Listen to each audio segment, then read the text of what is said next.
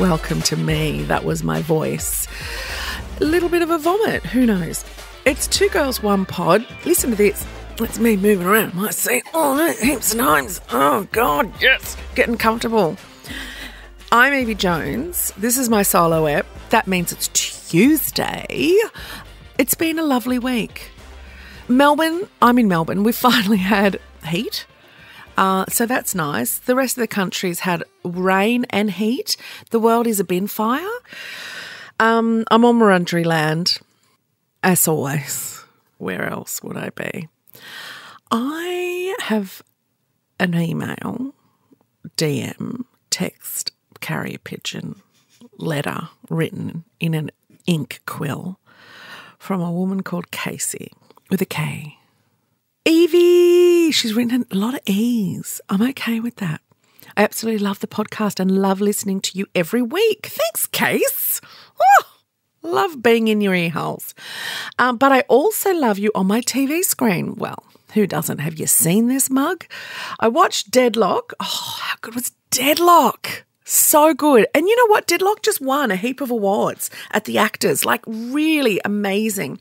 And Kate Box, who played the main character, she did. If you haven't seen it, go and have a look at the AACTAs profile on Instagram and have a look at Kate Box's acceptance speech. It was one of the best I've ever seen in my life.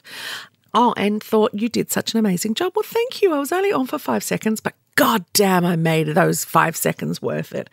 I was wondering how you got into acting. Did you go to acting school or anything like that? And then, do you have any plans to be in any upcoming shows? Would love to see your face on our screens again. Well, you know what? Acting is my first love. It's my passion. It always has been and it always will be. And no matter what I do, I can't make that go away. And I have tried. I've always acted. Acted at school. I went to acting school. I didn't last in acting school because I have ADHD, diagnosed, but no medication. And I have no discipline. I was told that. Have I ever told you this story, Rach, and everyone listening, about when I was 5, I used to go to ballet from about the age of 3, right? I was a very good ballet dancer. Very good, which is surprising if you look at my body shape. But as a child, I was tiny and very good at any kind of dancing, but I loved ballet. And I used to be taught by an ex-Australian ballet dancer. I was his favourite. And he thought I had a lot of potential. Anyway, 'cause this is when we owned the corner store in Sydney. And one day I just didn't want to go to class. That seems to be a theme throughout my life from then on.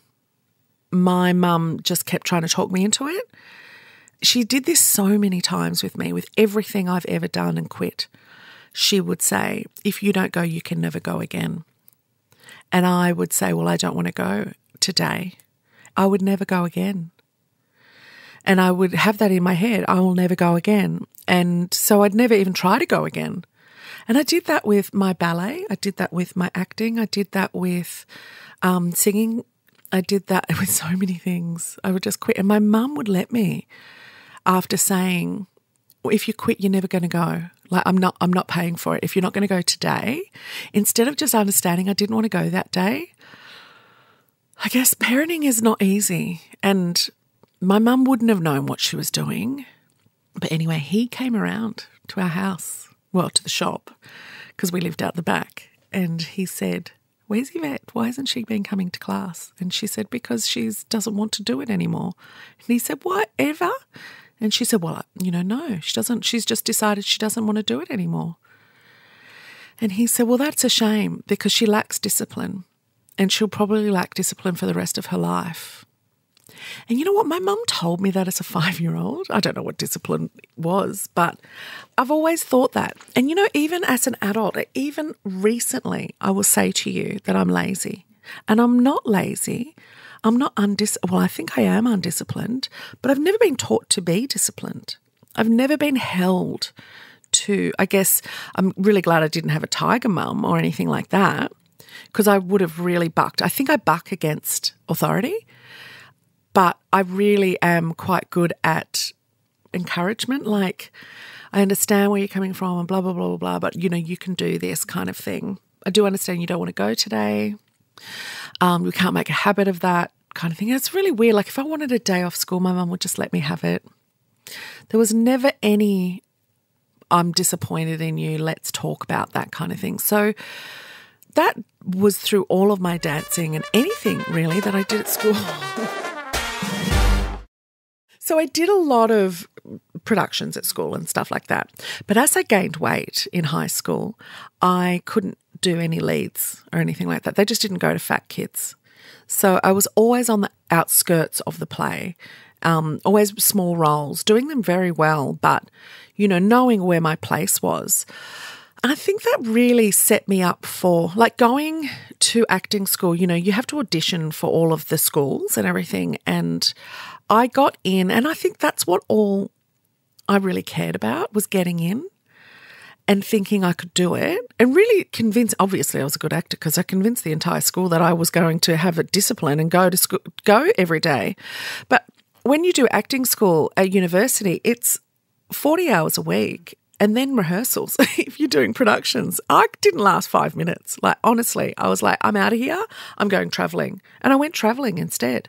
And my parents just allowed it. Like, not that they couldn't not allow it because I was an adult, but there was a lot of, okay, well, that's you. You quit everything. So I learnt to live that way. And also, I think not being given any kind of a lead role when I was in high school really set me up for the rest of my adult life until recently, that unless I wanted to play funny fat characters, you needed to lose a lot of weight. And until I did that, I wasn't going to get myself into acting. So I did that.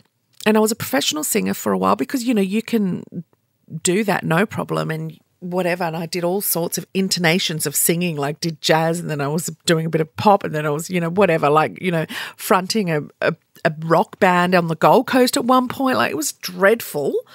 But, I thought I was like Alanis Morissette then, and then I went into my, Great Gatsby stage of singing and, because I could sing all these types of genres, but never really found myself in that. And then I was always acting off like community, so co-op productions, and always doing really, really well. Came and went with agents. I used to self-sabotage myself dreadfully. Still have that in me, self-sabotage.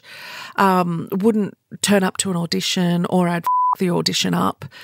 It was always in the back of my head, you need to lose weight because you can't be seen on TV like this.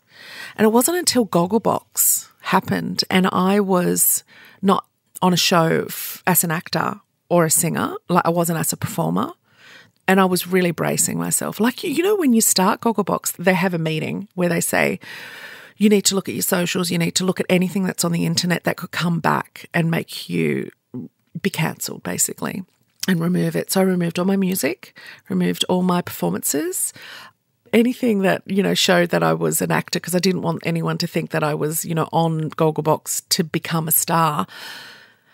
And then they said, you need to be really ready for the trolls because they will come. And they never came for me. They just never came. And they still have never come. I don't know why, but I was so embraced from the moment I started on Gogglebox to right now, still so embraced for being me that it changed everything. So that's been 10 years this year that I've had this, I guess, envelopment of people and acceptance that I've kind of nestled inside of and used to find the love for myself. And the only regret I have is that it didn't come earlier, but it didn't. And there's nothing you can do about that. There's nothing, and I can regret that and I can be sad about that, but I can't change it. And I'm in such a great place right now. And I'm acting. I'm finally acting. I used my contacts and networking through being on TV as myself. I had a casting director say to me, have you ever thought of acting? Because you've got great comic timing. And I'm like, well, yeah, I have. And it's my passion. So Deadlock was, It wasn't my first. I did Drunk History for Channel 10. I did 2 episodes of that. And wonderfully was only doing 1 episode when the producer was like, she was really great. Can we get her back to do another ep? And I was like, yeah, we can. And so every time I do any kind of acting, it goes really well. So yes, I'm hoping there's plenty more. I'm trying to get an agent now. I'm in talks right now of getting an agent. So once I have an agent, that means I'm going to start going for auditions, and I'm not going to sabotage them anymore. I'm going to become a professional actor, as well as this, as well as all of the things that I'm doing. But I'm going to, in my 52nd year of life, finally fulfill my childhood dream of being a professional actor.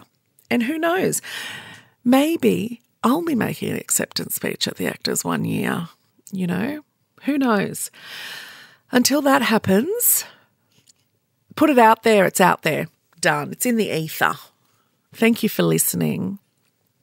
I hope you're all having a really good week. Thank you, Casey, for asking that. I hope whatever you've had in your childhood, have you given up on a dream? Have you given up on a passion? Was there something you wanted to be when you were younger that you never did? Because it's not too late, as my mother would say. You're not dead yet, Dal. I will talk to you. Well, I'll be in your earholes on Thursday. We've got the wonderful and amazing episode this week's Constance Hall. Wow, what a powerhouse. Enjoy. I'll talk to you soon. Mwah.